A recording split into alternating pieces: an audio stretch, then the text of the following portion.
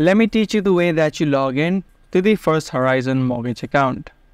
Welcome back to a new beginner's guide video. If you are a home buyer and have the mortgage account from First Horizon, in today's video, let me show you the way that you log in. This is going to be a short and easy tutorial, so let's jump right in. Just search for First Horizon Mortgage Login on the search bar of your web browser, and you can see the first link which says First Horizon Bank Login. If you click on this link, you'll be straight away taken to the mortgage login page. Through this section, you'll need to type in the email address and the password that you created while signing up. If you are facing any difficulty logging in, you can click on this link which says Trouble Signing In.